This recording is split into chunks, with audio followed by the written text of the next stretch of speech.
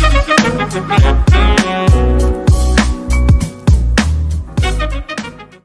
there guys, welcome back to the channel. Your prob's already heard, we have a new format for Magic. Pioneer. Ooh, everyone's excited, everyone's talking about it. So let's have a little discussion and breakdown of what this could mean and what's it about.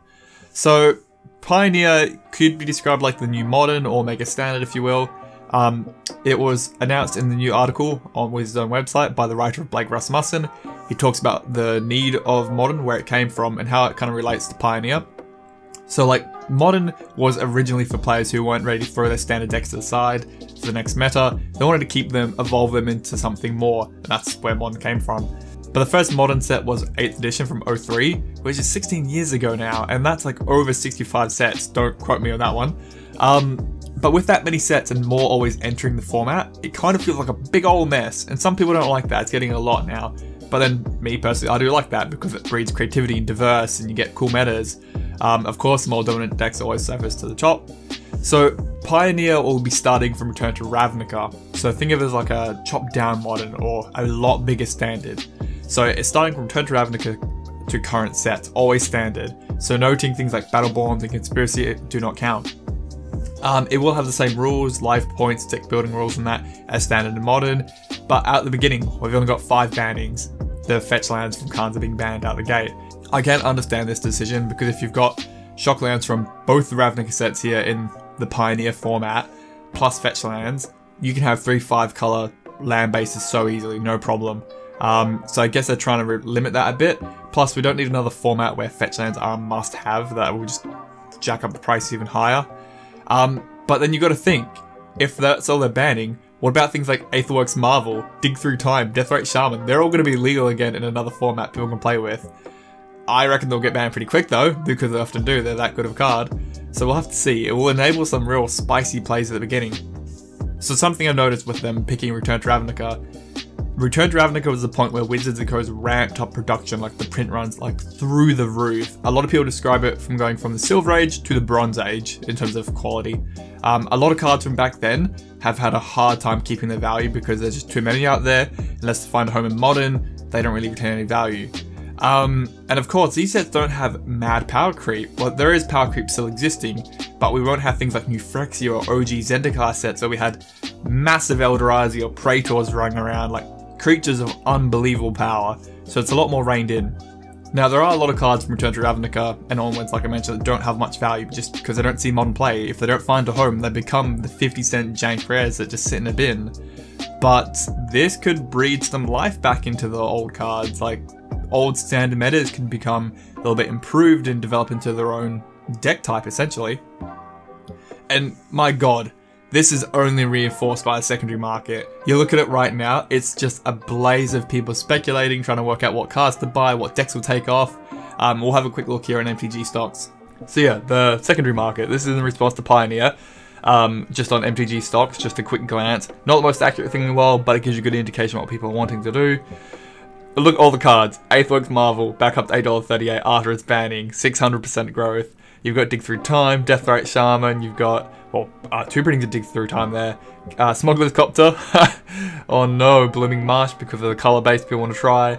Another Deathrite Shaman, Jace Vince Property, Little Jace is very popular back in the day in Standard, nearly got to $100 in Standard, it was that powerful. The Gearhog because it's just an absolute standard bomb. Sahili, people are probably going to try the combo again. So you can see a lot of the big standard hitters back in the day are becoming popular again. And look at those price movements. Like, we're talking 50+% for interest. Ooh. So how will Pioneer go? It's going to be interesting. Testing should go up and running on MTGO as of today, the 23rd. Well, today for me, Australian. And it will debut in the Tour Series of 2020, the 1st of February. So they'll actually start using it at tournaments, getting it out there. And it is being supported by Wizards. It's being backed by them like Brawl was. So it should have some legs to stand on.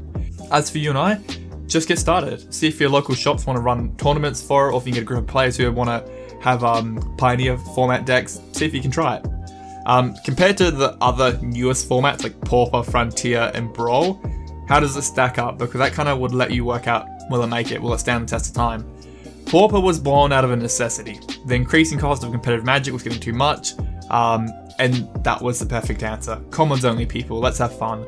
And Pauper is surprisingly a sweaty format. There's some real try-hard decks out there.